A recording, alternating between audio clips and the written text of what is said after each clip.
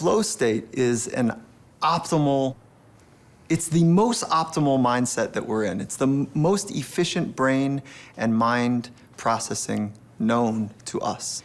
And when we drop into a flow state, we tend to almost have a magical experience. It's not magic, but there's a sense of awe that comes with it. There's a distortion of time. And when I speak to great athletes, people that are at the top of their game at what they do, most people report that it's somewhere between 10 to 15% of the time, which means that the majority of the time, even the best in the world, they're working. They're not dropped into this easy flow process where everything's proficient. They're working, and they're working really hard to try to bring their mind to a positive mindset.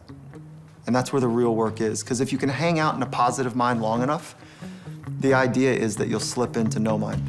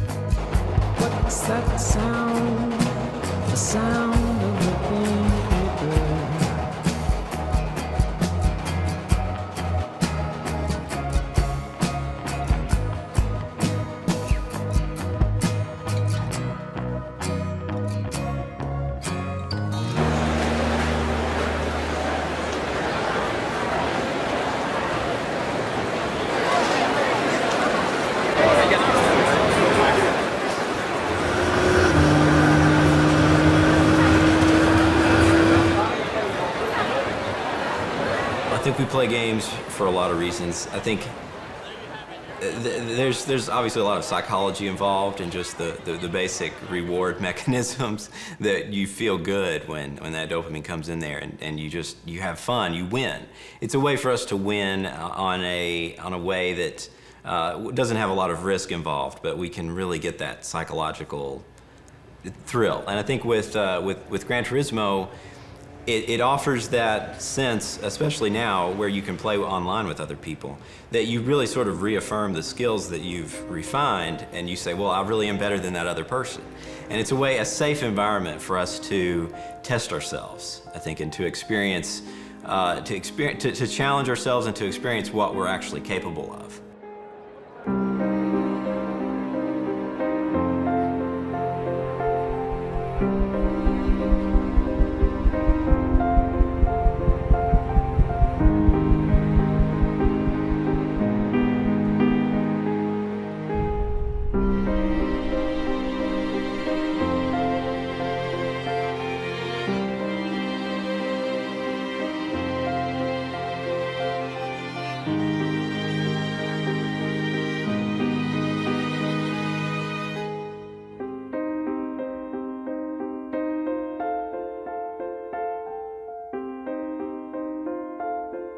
大井隆さんっていうレーシングドライバーが、やっているドライビングスクールがあるんですね。そこを、僕がたまたま何回か手伝いに行ったんですけれども、その時に、たまたま参加してたのが山内さんなんです。で、なんか質問ないですかって言ってこう手を挙げたのが山内さんで、多分ゲームを作る上で疑問に思ってる車の挙動だとかそういうことの質問だったと思うんですけれども、答えることができなかったんですね。でまあそこでなんででしょうねっていう話になって、そこで名刺交換をしたのが山内さんとの接点というか一番最初の出会いです。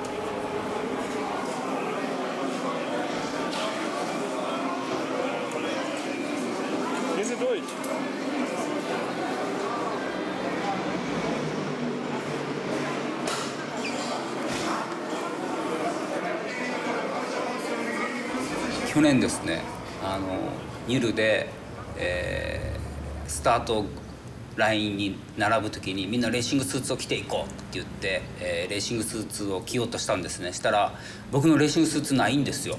であれレーシングスーツないとかって言ってたら僕のスーツを山内さんが着てました。結構だからレース前になるとナーバスになるというかこう緊張するタイプって思ってます。あとタバコ吸う回数がすごい増えて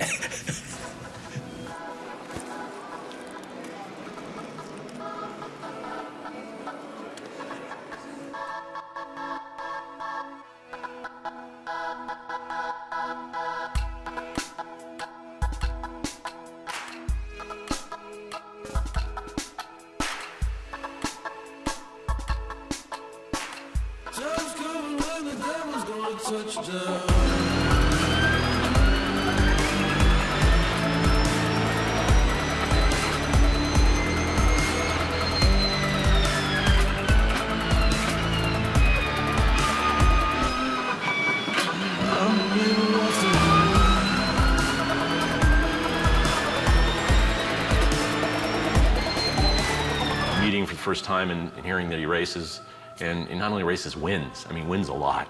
That's kind of incredible. He's a really good driver. I mean, I was surprised when I drove with him at Motegi that first time at Gran Turismo 2, and yeah, I just go, whoa, he's, you know, it's like, I get it now. Now I know why this game is so accurate and so representative of the real thing. The guy who created it, he knows how to drive.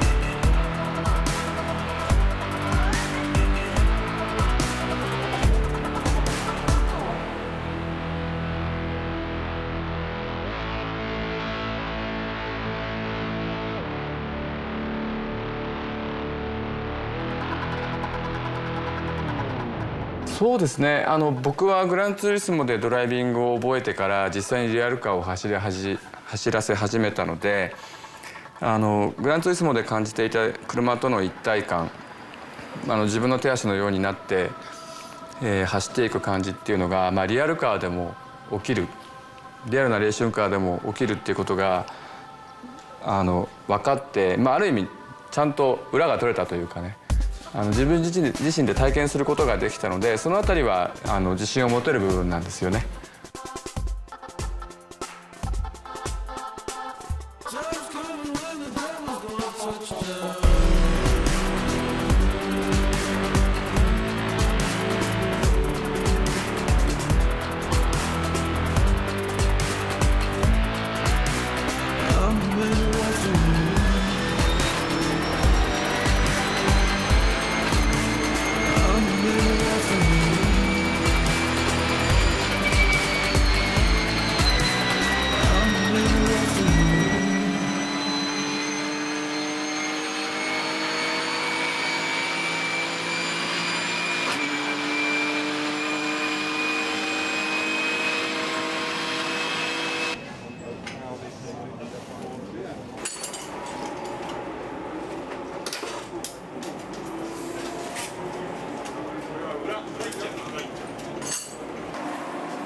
He races, which puts him at a different level, so he understands what he's doing. So it's not just simulating it, he actually has a reference point of what real racing is about. And when you have that reference point and you figure that that's going in the game, You know, we were just in a review a few minutes ago with him on a project we're working in, and he gave insights to things that he thought that, I think this would be important because this is what you would actually need to do for the real car.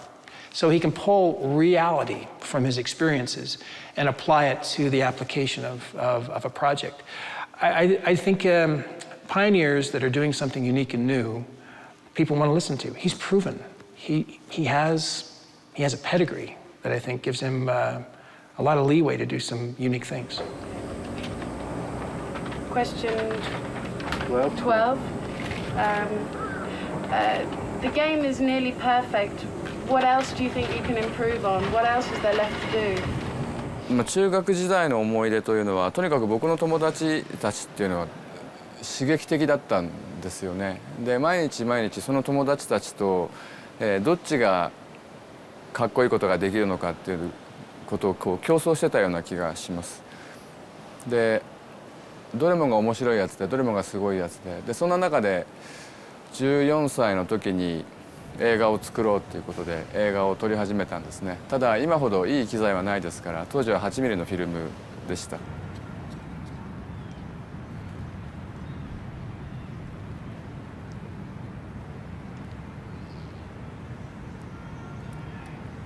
僕はこんな小さな子供の頃から家中の壁には真っ白な画用紙が貼られていてで僕は好きな絵をそこに描くことができたんですね。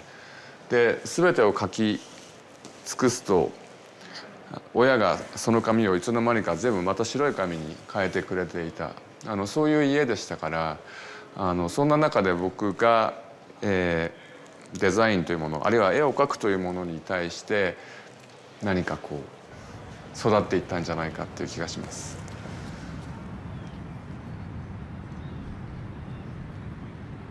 Kazunori joined Sony Music Entertainment Japan, which was the music company, and obviously, publishing and producing music. And Sony Music Japan at that time had a small video game group producing games for Nintendo and Sega systems. So he joined Sony Music Entertainment Japan, became one of the young member producing titles for those systems. で僕は正直びっくりして俺がゲーム作るのっていう感じだったんだけども、ちょっと考えてみたら自分自身のバックグラウンドも含めてビデオゲームは確かに作れるなと思ったんですよね。Back in the early 90s, when Sony was first starting to think about a PlayStation console, Kazunori wanted to produce this car game that he wanted to produce since he was 15 years old. And he approached the Sony executives and the people in charge of the games at the time and explained to them what he wanted to do. But they really weren't interested in a car game. They presumably weren't car people, and they didn't think that a game that technical or that focused would really sell. でそのあたりから確かにビデオゲームを作るっていうのは企業にとっては投資だからなんかそんな簡単に自分の好きなものが作れるわけじゃないんだなってことは分かりました。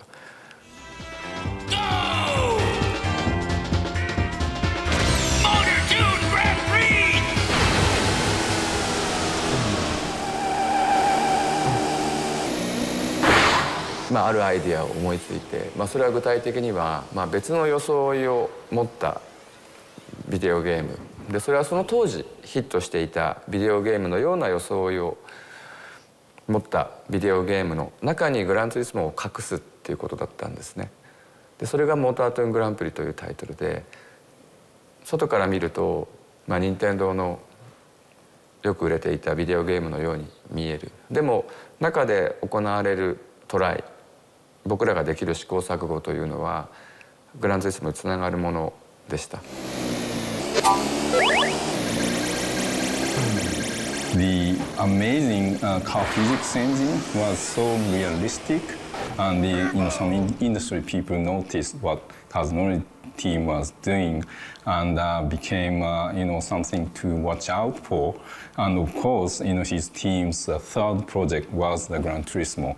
So when we waited long enough to have something tangible that we could show, That was the early prototype of the Gran Turismo with the amazing, never seen before reflection mapping of the car. When the car spins, the lighting, reflections changes, and was amazing. ソニーのエグゼクティブの皆さんもすごくなんていうのかな、僕に自由を与えてくれたというか、そうだったら会社を作って好きなようにやればいいよっていうふうにある意味リリースしてくれたんですよね、僕を。だからそれはすごくありがたかったですね。もう戦う必要はなくて、あとは自分と仲間たちで好きなように勝負すればいい。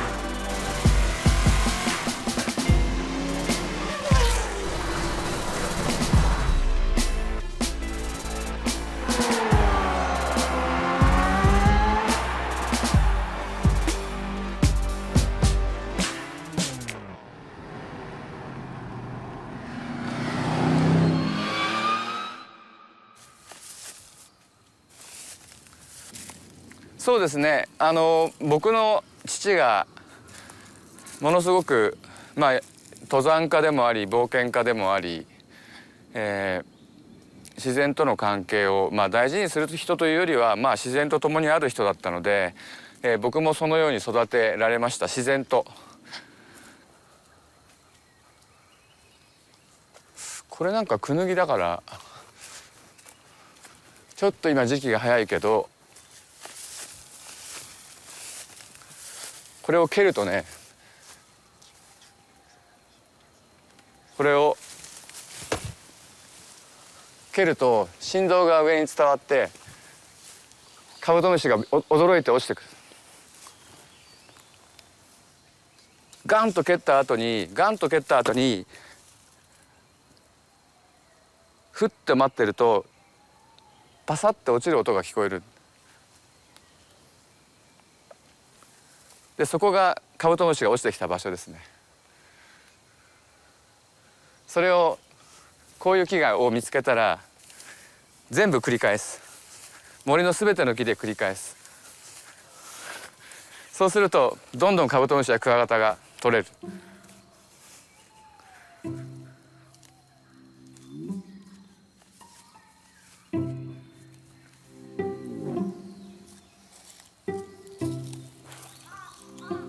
その昆虫を取るっていうのはまさにハンティングですよね。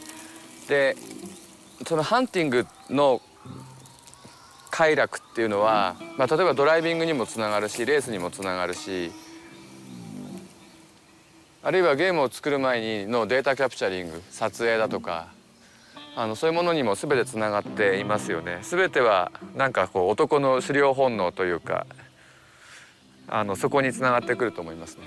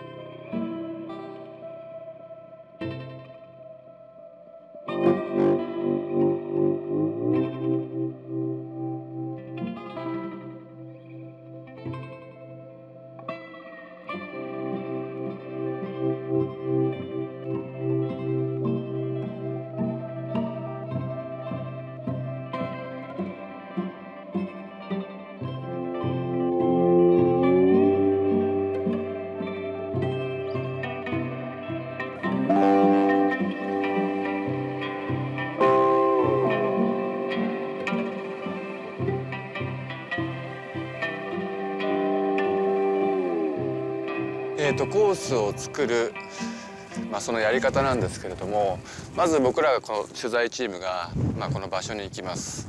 で、全体の景観をまず感じるところから始まりますね。全体の景観を感じ、いよいよそれぞれの、素材を撮影することになるんですけれども、こういった路面であるとか、ああいった縁石であるとか、カリフォルニアの光だとすごく分かりやすいですね。僕らが撮るイメージ、テクスチャーというのは、こういった路面のテクスチャーから、こういった縁石、それからこの外側のね、コース外のテクスチャー、そういうものもイメージで撮ります。あとレーザーでスキャンされる、サーフェスというのはもちろんこれら全てがレーザーでスキャンされるわけですね。こういった凹凸、ひび割れ、このレーザースキャナー上ではちゃんと凹凸になって、でも写真も大事だし測定も大事なんだけれども、もしかすると一番大事なのはここに来る制作チーム、大体20人ぐらい来ますけれども、みんながこのコースのね、この光、空気、雰囲気を掴んで帰るってことでしょうね。それが一番大事かもしれないね。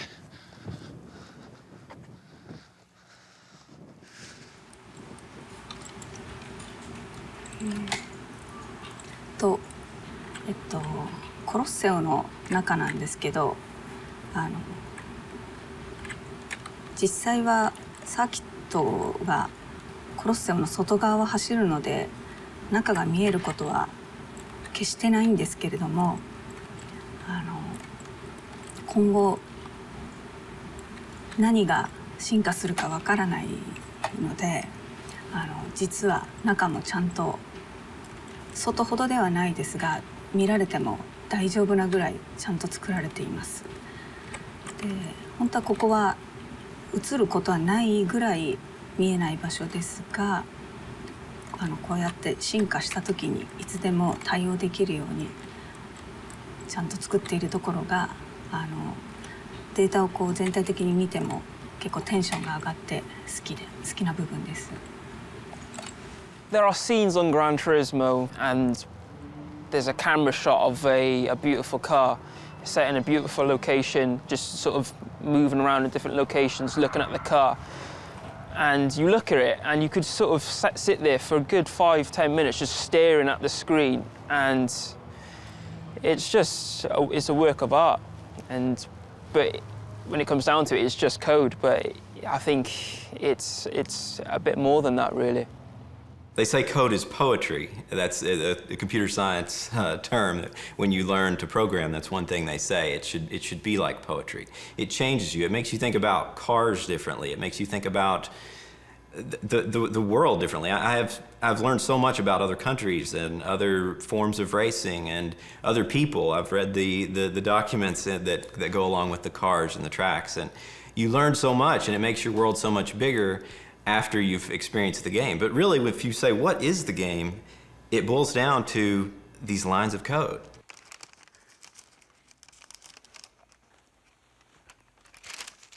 One of the interesting aspects of modern origami is that in many cases, you can't break it down into step-by-step processes like the traditional origami.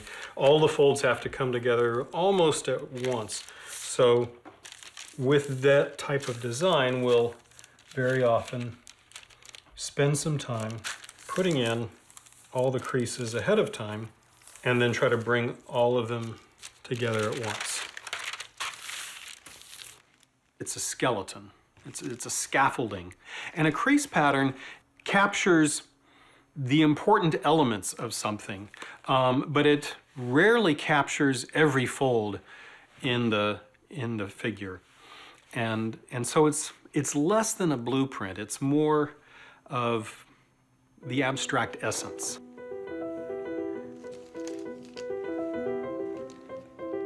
I need to get from the subject to a folded representation of the subject. And I can break that down into steps. And the first step is to figure out what are the elements of the subject that I want to replicate in the paper. Because any representational origami, it's not a a perfect photograph or a perfect sculpture. It's not a perfect reproduction.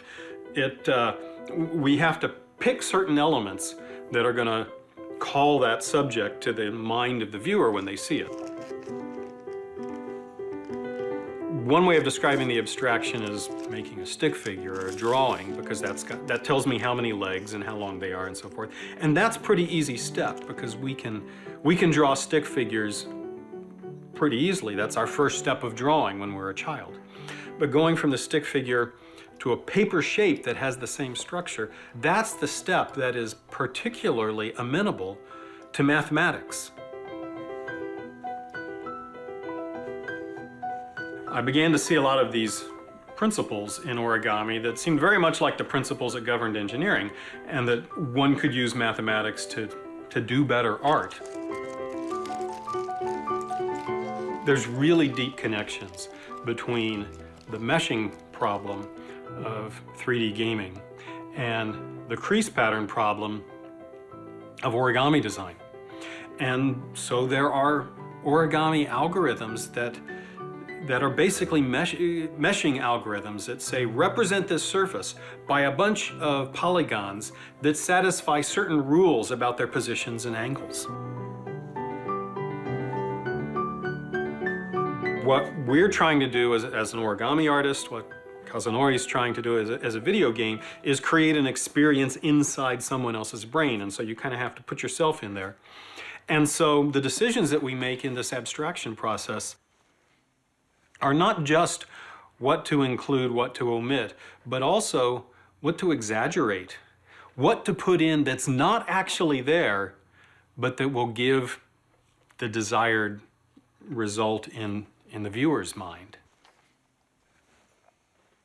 You know, in everything we do here, everybody's always amazed that, you know, we still sculpt full-size clay cars.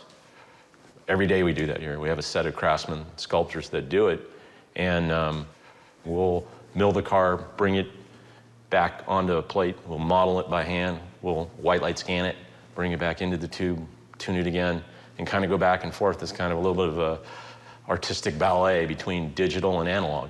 And we may build a polygonal model, math model, mill it out in one of our giant mills, but at the end of the day, it's a craftsman hand cleaning the model down, getting the lines just right. I think at the end of the day, it'll always be touched by the human hand to make it, or give it that soul, I guess.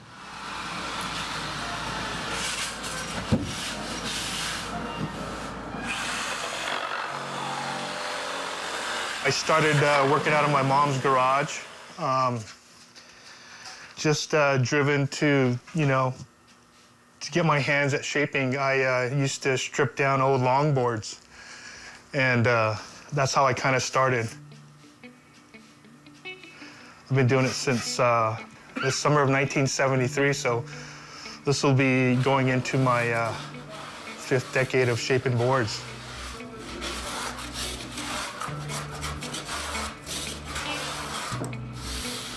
As a shaper, you know, the holy grail is like when a customer brings a board to you and it's a magic board and he says, you know, can you replicate this exact board? And so that eventually started down that CNC road and the accuracy, and then being able to obtain, you know, empirical data that you could always go back to reference. This has been like an 8-year process for me to build this machine. I originally had no background in CNC technology or CAD/CAM technology, so it was a long project for me.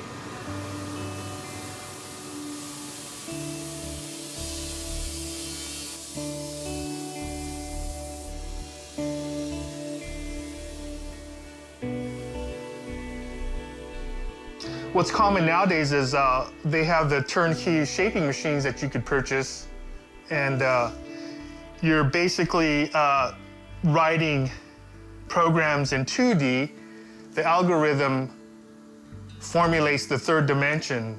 You're not really working in true 3D. The way I actually do is I take my hand shapes and actually digitize the entire surface. And so it maintains the natural hand-shaped, you know, I don't know what you would call it, just a non-algorithmic look to it. It has more of a hand-shaped, non-digital appearance to it. Right now, what I'm doing is just basically taking down all the toolpath that the CNC machine has cut with the program that I've written for the board.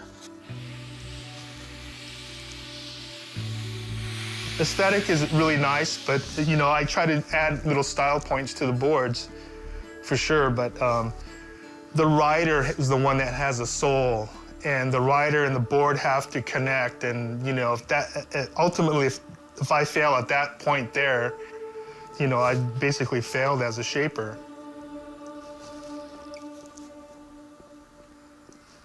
フィジックスエンジンというのは、車が車であるために必要なさまざまな振る舞いを行うためのなんていうのかなモデル、数式の塊、それを作る作業ですね。フィジックスエンジンを作るというのは。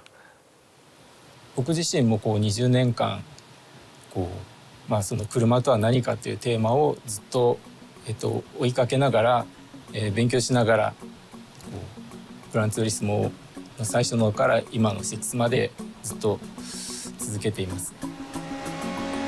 It really mimics real driving. It really explains understeer, oversteer. Not just explains, it demonstrates it. I mean, I could talk understeer, oversteer to someone here, you know, at a restaurant or something, just randomly. They're not gonna know what the heck I'm talking about. But when I go to the game, these cars do that. 私たちは経験的にアクセルを踏めばまっすぐ走るし、ハンドルを切ればその方向に曲がっていくっていうのを経験的に知ってるんですけれども、そういう計算モデルにしなかったんですね。ドリフトってご存知ですか？あれをやってる間というのは、車は例えば左に旋回してるんですけれども、ハンドルは右なんですよね。でこれを計算モデルの上で倍分けを使って計算するのではなくて、全てを連続したその計算モデルの中で表現しようっていう。There's so many variables that are involved in terms of just the contact patch that the tire makes with the asphalt.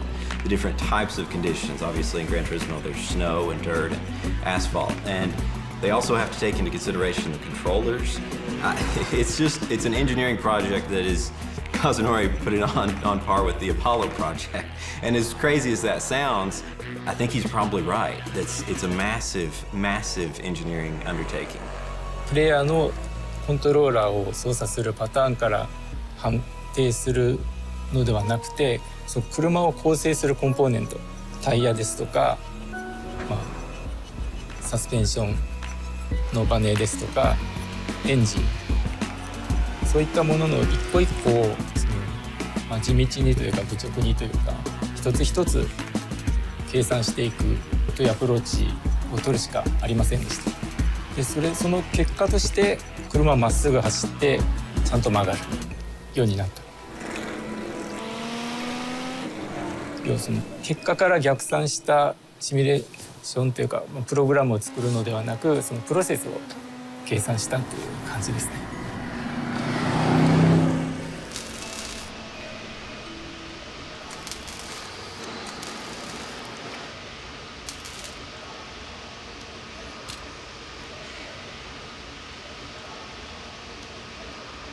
There's a lot of history in objects that have existed and had another purpose.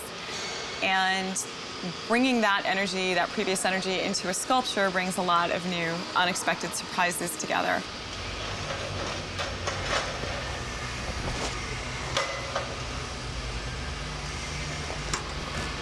I did start drawing probably before I could talk as a child. It was really very easy thing for me. And I remember my first studio space was actually the way back of the family station wagon, where my younger sister and I would sit with safety scissors and colored paper and crayons and all that, and that's how we went on our family trips.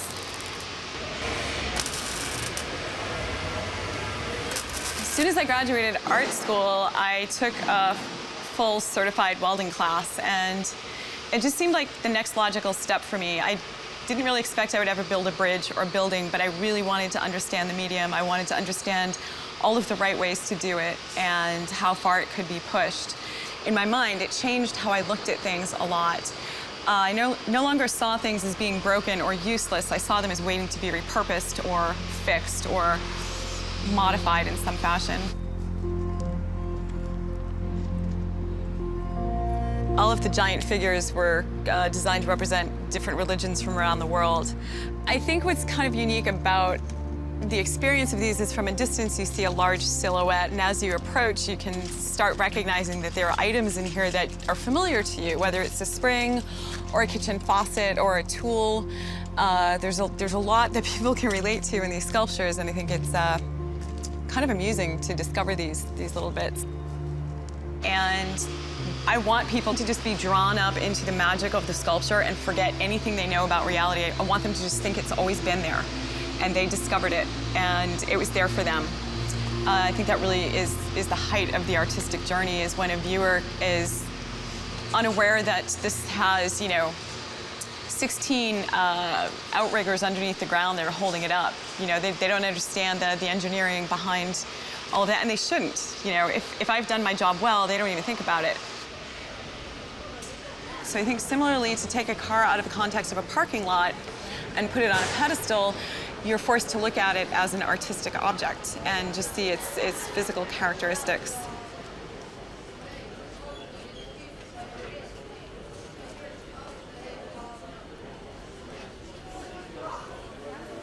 初めて免許を取って車に乗った瞬間の感動っていうのは忘れられないですね。自分の体に本当に羽が生えたように、突然自分が行動できる世界がわっと広がるわけですよね。でその気になればどこまでも遠くまで行ける。でその時の感動って今でも覚えていて、で今自動車に乗る時にその都度感じる喜びっていうのも基本的に当時と変わらないですよね。なんか自分の体、自分の身体の能力がパッとこう拡張されて、で生身の状態ではできないこと、それはスピードだったり、あるいは遠くまで行くことだったりしますけど、そういうことができるようになるっていうのは、車を運転する上でものすごく大事な魅力の一つだろうと思いますね。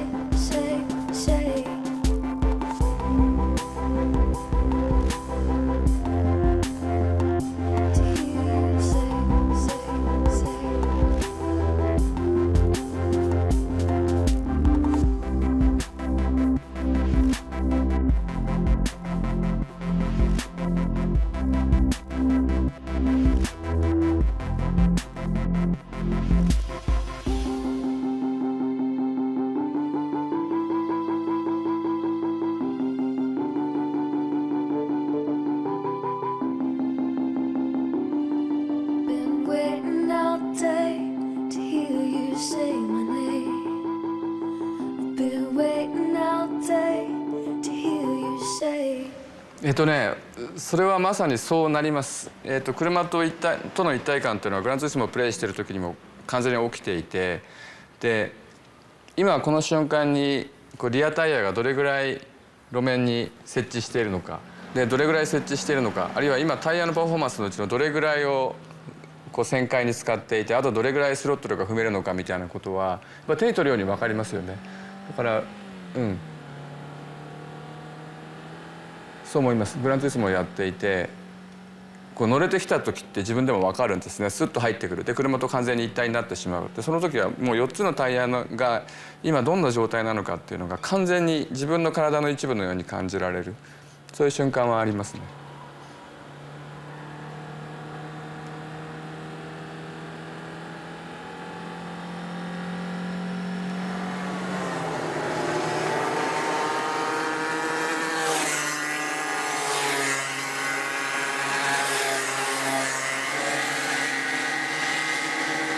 first got on this track, I'd say I was 5.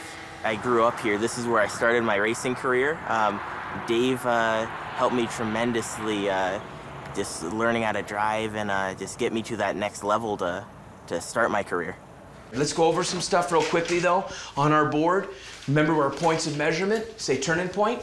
Turning point. Say apex. Apex. Release the car all the way to the exit. Release the car all the way to the exit. Right, release to the exit, and when we release to the exit, we get grip in the rear, right? Grip in the rear. Remember the whale's back I showed you? This is the whale's back. If you dive in too soon, it sends all your energy to the pit. We don't want to do that. We want to come in, sacrifice, touch, add, more, most. Sacrifice to be efficient, to be effective. What's effective? Fast. Momentum, carrying it uphill, right? All the way up. Let me have your helmet. Come here. Let's remember this. Watch, guys. Watch, watch, watch. 2 mechanisms. Watch what happens here.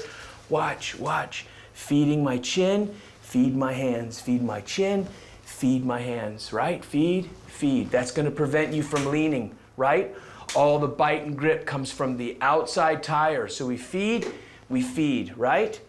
Are you guys ready for your day? Yeah. Not a whole lot of sugar, tons of water. Yeah. Okay? So all Mitchell right. is 15 and he is a Red Bull athlete. They picked him up about 2 years ago, so he was the youngest in their arsenal of athletes. And he transitioned in from go-karts to off-road racing, trucks, to open wheel, and now global rallycross. So he's got about 10 years of driving experience, but he doesn't even have a legal driver's license yet. So it's pretty cool. I'm seriously thinking about doing an axle change. I think the car is loose. He said something about it being loose, but he said it was great. Then he said it was sticking, so it's the beauty of having a 7-year-old for your driver input. All right, front end's good. Cole, hand me the ratchet, son. I'm gonna change the rear width and yep, put foot tires on. We only got about 3. Thank you, sir. We only have about 5 minutes to the heat race. So, how much you have invested in that car? In the car itself or the entire program? Program? Embarrassed to say, but I do have my wife's buy-in, so I'm good. Upwards of 25 to 30 in terms of just capital cost, and then the operating expense becomes probably 1,000 to 1,200, barring no major incident. And with major incident, we can get into a couple thousand a weekend. I mean, I can't remember the go-karting cost. I do know that it does get expensive even at a young age because a lot of the fathers would show up with 9 different motors for their little kids' go-kart for a race. And, you know, how do you compete with that? We'd have 1 and maybe a tired backup motor. So that's what we did. And when he transitioned into off-road trucks, that got expensive. I mean, that was probably, we were probably sinking $70,000, $80,000 just for S-Series and a little off-road truck. You have repairs and practices and motor rebuilds. Now that he is going into the rallycross, I honestly couldn't tell you how much that's gonna cost. Look at my line, guys. Look at my line. Look what direction I'm headed. Come with me. Look at the direction. Turning point, apex, apex. What's an apex? Point of measurement. What's an apex? Point of measurement. What's an apex? Point of measurement. What's an apex? Point of measurement. Apex. Release. All right, guys, and we are ready to start. Please, go ahead. All right, we're doing a two-part area.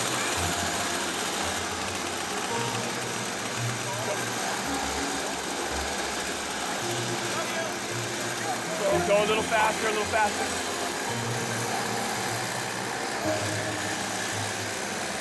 Go faster, faster, faster.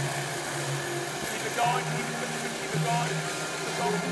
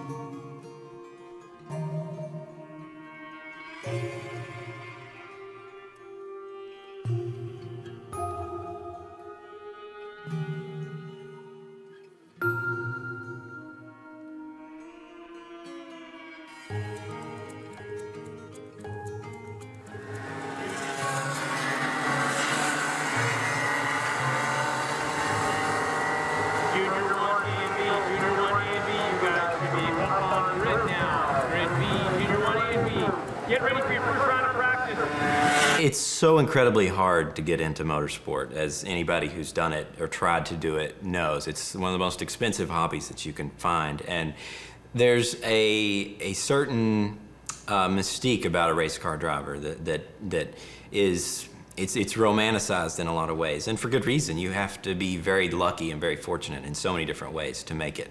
So to have something like Gran Turismo, where you can develop your skills in your living room, you can, for just a few $100s, there's a few games that can actually teach you something that applies that directly to a real world situation. Like the GT Academy, obviously, is a good example of that, where skills learned in the game have translated perfectly one-to-one with skills on the racetrack, the real racetrack.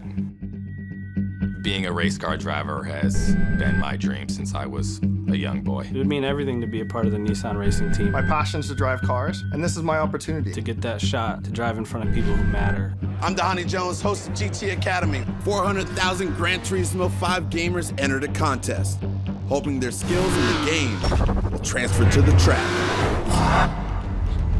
Only the 16 fastest will fight for the ultimate prize: the prestigious red helmet and a shot at becoming a professional race car driver for Nissan. These guys come, they've been racing on a game which is pure, which is, unless you're good, you can't go fast on that game. And we take them, and they've got no knowledge about what the world we're in, the world we're here at Silverstone. And we can then train them using the skills they've got from the game in the right way, so they haven't got any bad habits. We can teach them the right way to become racing drivers. Get ready. Go.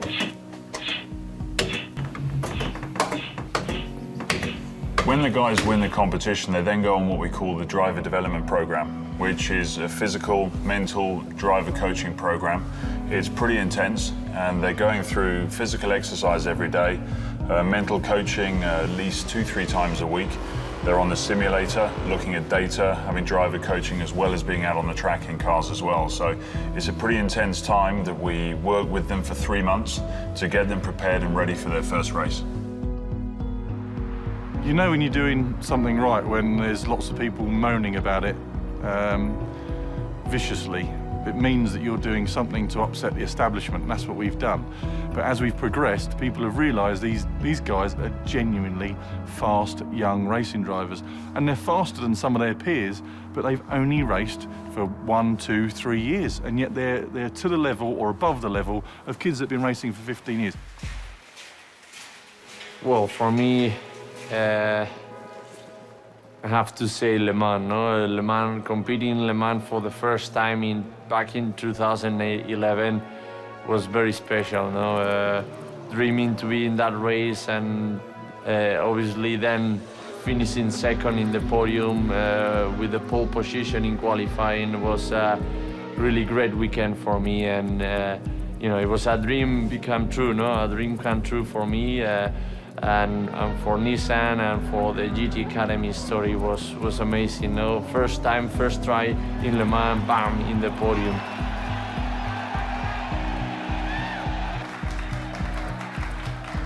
Okay, if we'd have had one driver that was good, okay, it was luck. We've got a consistent group of drivers every year from different parts of the world that are really good racing drivers. This is not luck, this is genuinely, if you're a good gamer on Gran Turismo, we can make you into a good racing driver.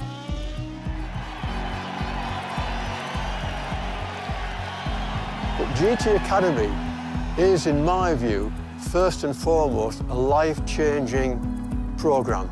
It takes people from nothing, if you like, to something very, very special. It gives them the inner belief, it gives them the self-confidence, and it gives them the skills. Not just skills behind the wheel, but skills in front of camera, skills in PR. And it gives them all of that and makes of them professional race drivers. I think as a child, being a racing driver was my ambition. I've dreamed of it before, but I can honestly say I've never dreamt that it would happen this way through playing Gran Turismo. I mean, who thinks of that? 僕が最初にグランツーリスモを作った時からの夢ではありましたね。こういうゲームを作ることでいずれグランツーリスモからレーシングドライバーが生まれるんじゃないかっていう期待は最初からしてました。そういう意図もありました。でただそれはなかなか実現しなかった。あるいはまあそれに気づかなかったのかもしれませんけれども、それはようやく GT アカデミーみたいなプロジェクトを通じて、それを証明するような若い、プレイヤーが現れていった。想像はしてましたけれども、彼らが実際に人生が変わり、で本物のレースで活躍し、で僕の目の前にいるっていうことがやっぱりちょっと信じられないですね。 Every time we meet is great, no? For me, it's like a big mentor for me. Every time I have meetings or chats or competing with him in Nürburgring 24 hours, it's a special moment, no? Obviously, every time I see him, I try to, you know, to spend most of the time with him, learning from him, and obviously is the creator of Gran Turismo, no? The simulator which make me a professional racing driver. So I have to, you know, I have to thank him everything. That's why I'm here today, and I don't know what to say. で同時に思うのはルーカスにしても、ヤンにしてもそうなんだけれども。 彼らが何かをこうアチーブしてってほしいとかっていう願いよりもね、僕は彼らが今後多分いろんな困難に直面するでしょう。でそれを僕はねやっぱりサポートしたいですよね。サポートし続けたいと思ってますね。The awareness that in this arc towards high performance, towards mastery, that there is a dark side or there's real challenges to the spirit and to the psychology and to relationships, that insight typically comes from somebody who's been down that path. And the insight to be able to know that men who are pursuing something that's very important to them, that there's both a part that is glorious and to celebrate, and there's also a really challenging dark side to it, is really insightful. And if we're not careful, we can set people up for the ride and not take care of the other side of it. And to have that insight, to be able to support and challenge and provide opportunity, that's noble.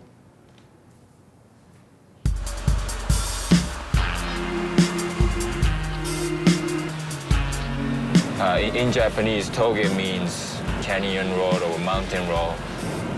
The winding road, basically. I wanna go far, do what you love, and I'll say, I wanna go far this time.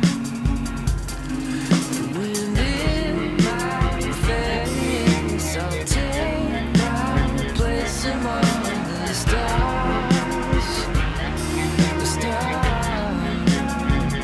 We just went through the tunnel, and which was actually the starting point of my favorite toge road near my hometown.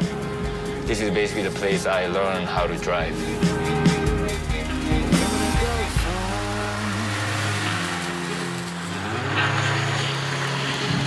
In 10 years ago, I was driving Canyon Road as for fun, and then I just had an opportunity to compete in the States. And back then, professional drifting wasn't that big neither. Like, it's not as big as mainstream racing. But it grows so much after 10 years, and I guess my dream came true that I'm now a professional driver.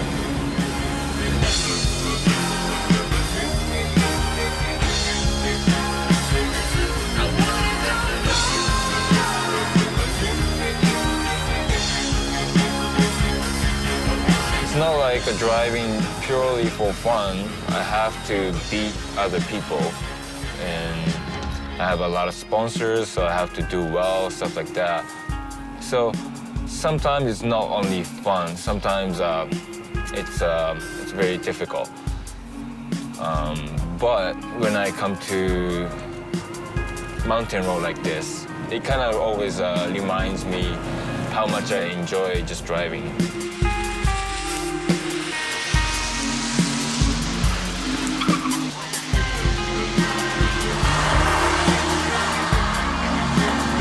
My goal, past 10 years, to win the championship of my Formula D career, and then I achieved that goal 2 years ago, 2011.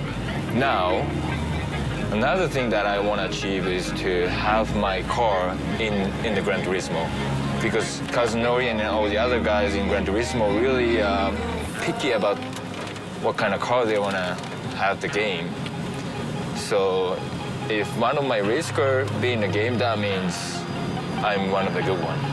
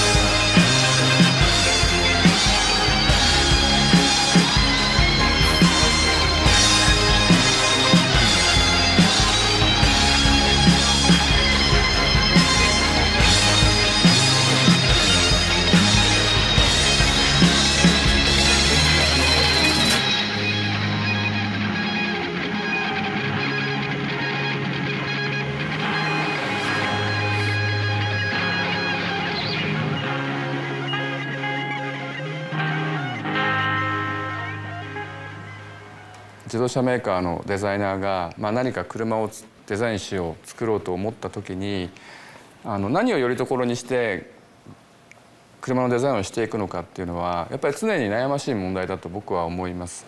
何だっていいっていう状態からデザインっていうのはできないので、過去にこういう名車があった、ああいう名車があった、こういう歴史があったっていうことを参照しながら、それに例えば5%、10% のオリジナリティを加えて新しいものを創造していくっていうのは僕はすごく自然なプロセスだと思うんですね。だから今それが世界中で起きているというのはデザインっていう観点から言うとすごく自然なことだし、車のデザインというのはそうあるべきだと思いますね。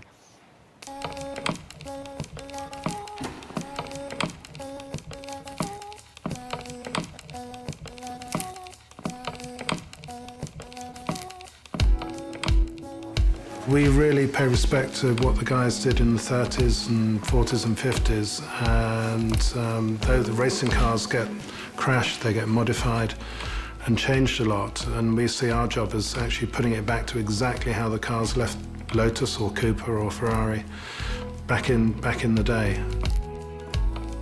We study pictures, we get chassis drawings. The guys would just go to endless lengths to get something right. No, it is attention to detail and maybe a little bit obsessive.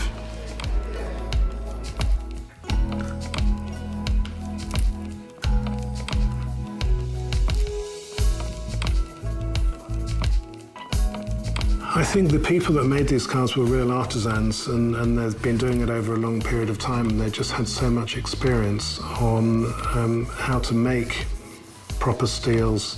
It's almost like a black art.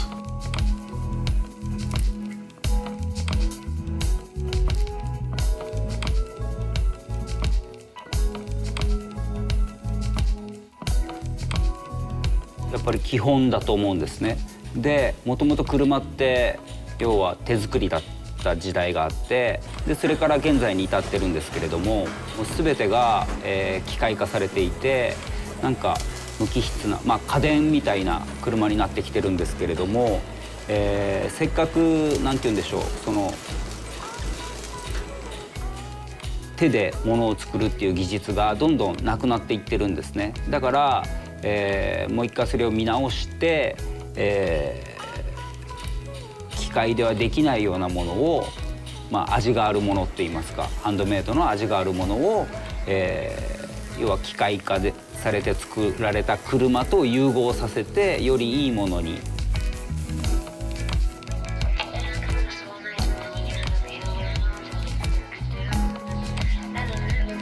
自動車のことを知れば知るほど、自動車を作ってる人たちのことを知れば知るほど、彼らがこれまでやってきた、成し遂げてきたこと、百数十年の歴史の中で成し遂げてきたこと、あるいは現に今彼らがやっていることっていうものの凄さがやっぱりどんどん伝わってくるので、僕らは本当に少しでも手助けができたら、光栄だなって思いますよね。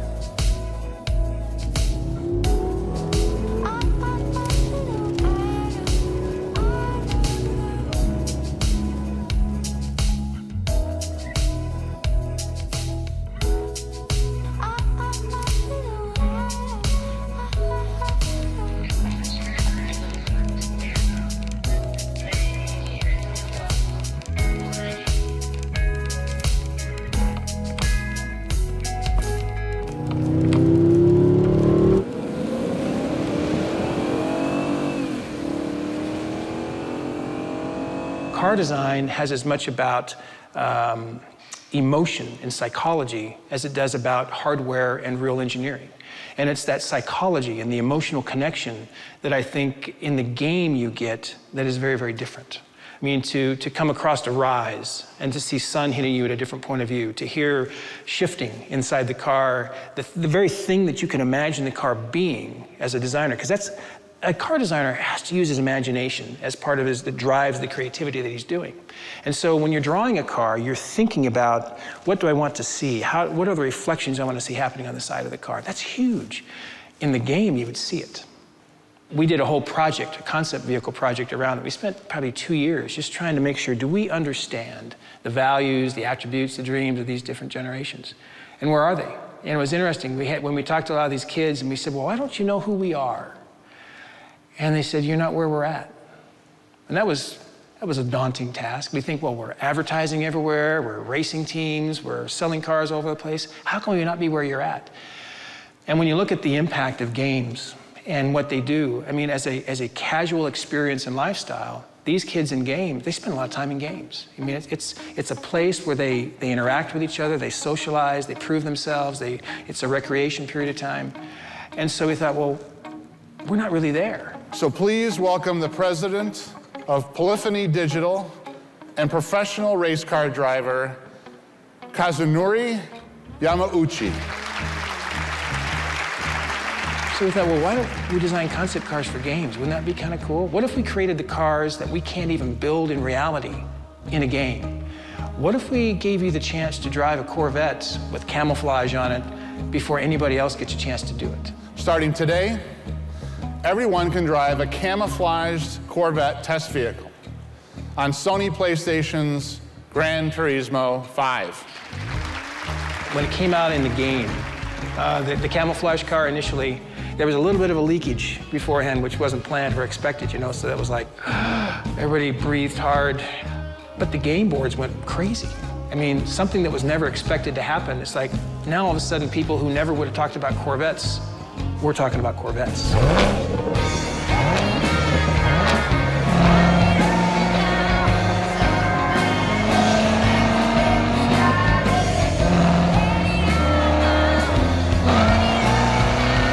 Simulators for Kazunori and the guys here in the studio, and we had them on the ground at the Detroit show in January. Those simulators, when driving the Corvette, were so in demand that it completely outstripped our ability to support it. You know, we couldn't put enough people through the whole system. So there's a long, long line all around the whole exhibit for people wanting to drive the new Corvette. So I think we've had to adjust and kind of move things on the fly because the response among the gaming community has been so profound and so significant. Ladies and gentlemen, this is the new Corvette. We launched it simultaneously in Detroit, and they pulled a virtual cover off it on the game.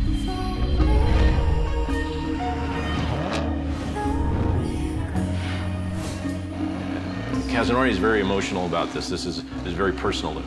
He needs to see the vehicle. He spent time in Detroit to go through the whole program with us, and he says, yes, this will go, we'll put this in the game. So it's not just anybody can build a car and throw it in the game and it's good to go. I believe their sense of, as enthusiasts, that they only want the best. So it was the right car, right time.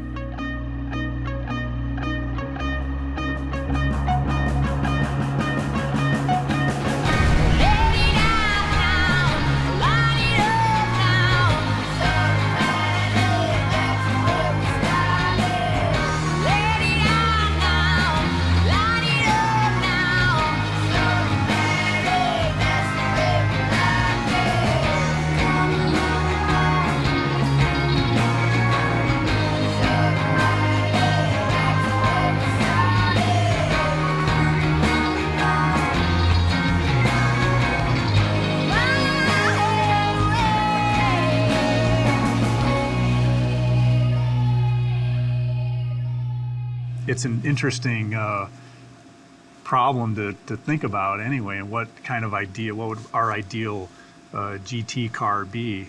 But I don't know, for me, I think it's more in the pure sports car vein, but pushing technology and pushing design to a more advanced condition. 各自動車メーカーの皆さんと一緒にそれぞれの自動車メーカーの考えるグランツーリスモ sports car. Some companies, they really celebrate their history and their heritage. We, Toyota, we tend to be looking more ahead, more down the road than behind us. So maybe there's something just in the spirit of our company, and trying to innovate. We're always trying to innovate and challenge. So I think there's some mindset that way. 僕らがそこに関わることで 新しい車がこの世の中に生まれる。で、それはきっと素敵なスポーツカーになる。そんなことを今進めてるんですよね。Ultimately, we all want to make these cars, and you dream about them, and I think technology today, along with Gran Turismo, is like you could bring that closer to reality a lot quicker, for us as designers as well, and for I think consumers as well. So it's like making the dream reality, really, まあでも新しい車を作る話っていうのはいくらでもアイデアが出てくるから。Yeah, but we're talking about making new cars. There's just ideas never stop. 自動車っていうものが、もっと魅力的なものに進化していく上で、なんかほんの少しでも僕らが力になれたら、手助けできたら。そんな幸せなことはないと思ってますね。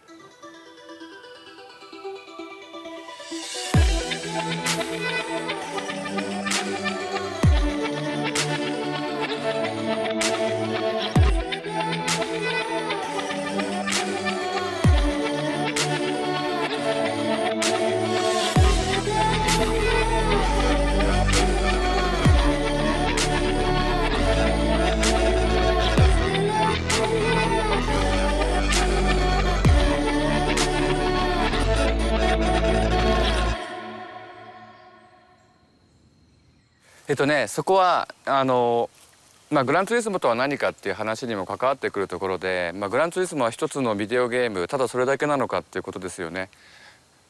僕は常々言ってきたんだけれども、グランツーリスモっていうのは一つのビデオゲームなんだけれども、同時に何かの運動だと思っていて、グランツーリスモという運動だと思っていて、でその運動の過程が全てプレイヤーのもとにで僕らに出会った人たちにも影響を与えて、影響で響いてくれた人たちがまたこう世界を変えていくというか、世界に変化を与えていくっていうそういうプロセスですね。だからムーブメント、運動、グランツーリスモは運動なんだっていう時の運動っていうのはそういう意味ですよね。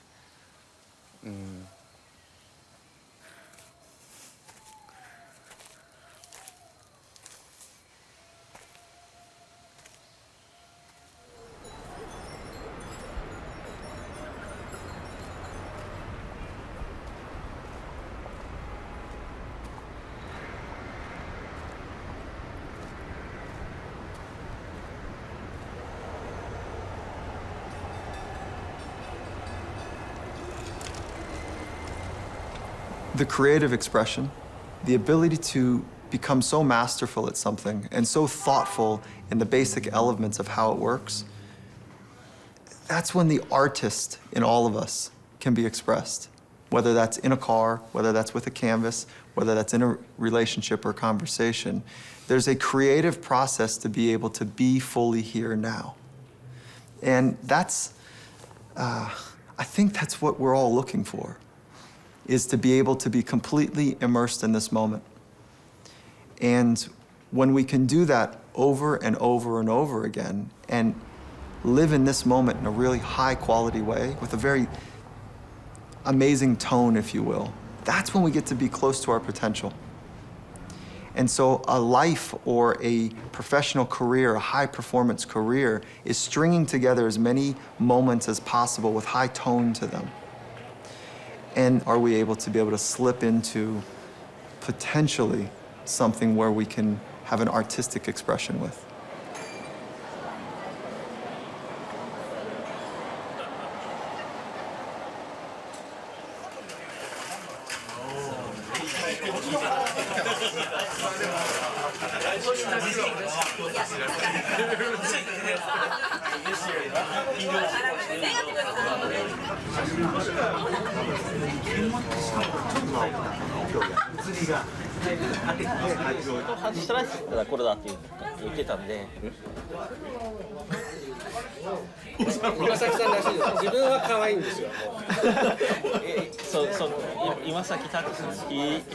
He drew himself really cute.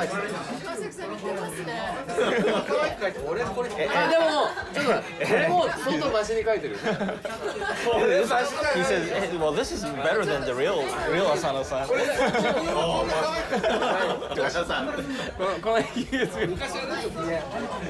He had some stubble back then. 写真を1枚撮らせていただいたので。天使ですから。いただきます。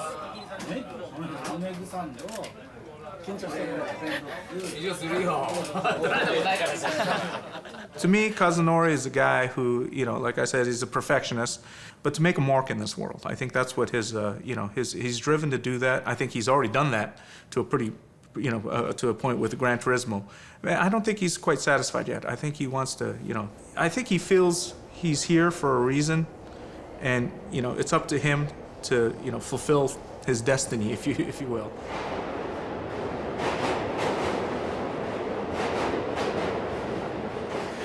Do you remember where you were December 23rd,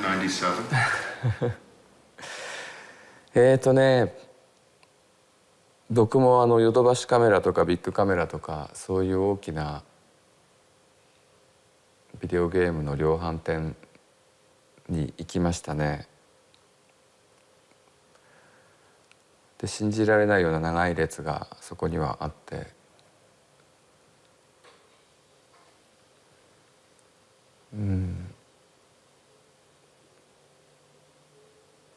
ただただ信じられない、それを遠くから見ていました。だからなんか達成感を感じてるとか、そういうなんか余裕もなかったっていうかね。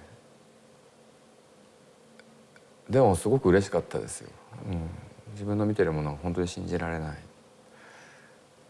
僕らもね、グランツーリスモの最初のグランツーリスモって結構長い時間作っていましたから、リリースする寸前までは本当僕らチームのものだったんですよね。で、温めてでもうギリギリまで自分たちの手元でホールドしていて、で最後にリリースしたんですけれども、そのなんか本当に自分たちだけのグランツーリスモが自分たちだけのものじゃなくなるっていうその瞬間はやっぱり確かに覚えてますね。そうですね、熱病にうなされるように集中してたとしか言いようがないですよね。だからなんかそれに集中することで同時に何かを失っているとかそういうことを何も考えなかったですね。とにかくいいものを作ってもうあそこまで行きたいっていうことしか考えてなくて、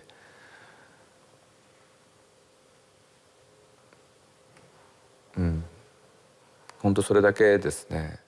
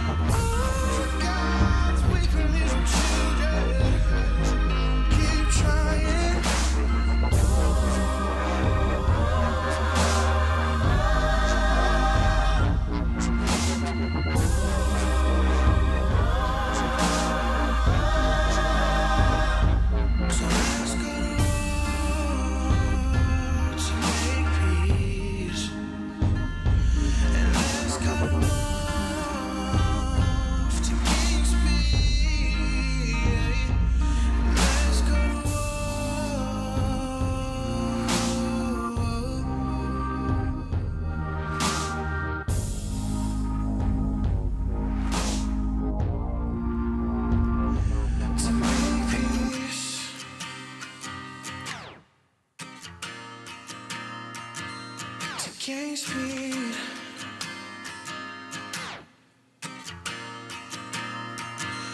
Remain free.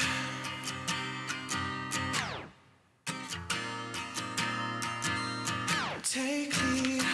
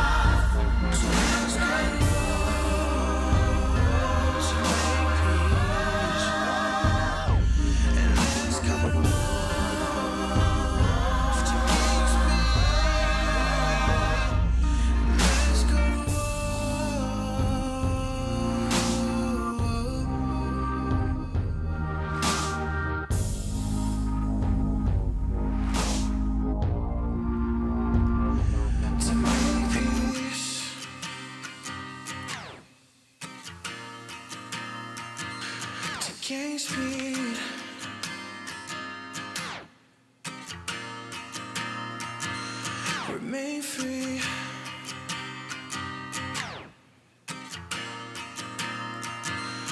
Take lead.